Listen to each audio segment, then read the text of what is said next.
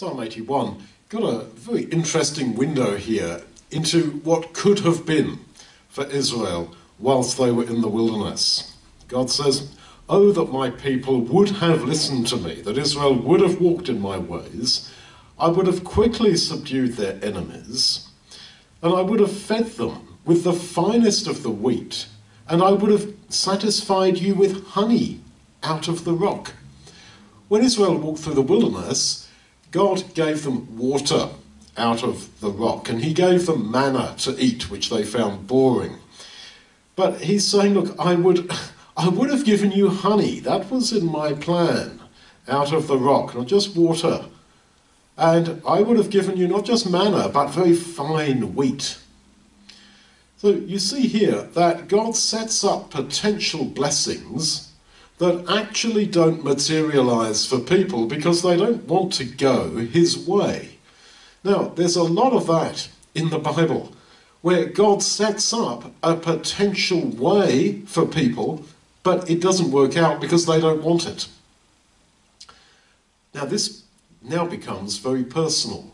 For each of us, there are various possible futures that God has structured and set up for us. The extent of his interest in us is amazing. You feel with David, what is man? That you're mindful of him, or the Son of Man, that you pay attention to him. But this is how it is. The closer you walk with God, and the more you say yes to God and stop resisting and wanting to go your own way, etc., the more you will see this, that his plan for you works out. And God wants to do us only good in our latter end.